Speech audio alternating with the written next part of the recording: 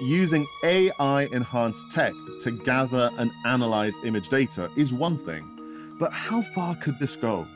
Could we use multiple forms of different data to collectively tell us something that experience has so far failed to highlight?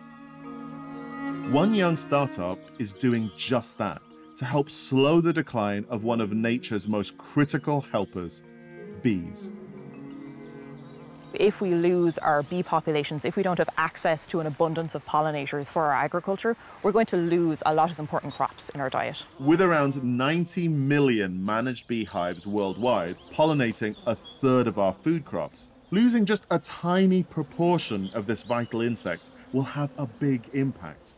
Dr. Fiona Edwards Murphy, an electrical and electronic engineering Ph.D. graduate, has spent the last 10 years researching and developing sensor technology to come up with a solution. I was working on sensor applications for honeybee health, and I learned an awful lot about commercial beekeeping and the fact that they're really struggling now. As the pressure to grow more food intensifies, parts of the world are struggling to find enough wild bees to do the pollinating needed for crops to mature.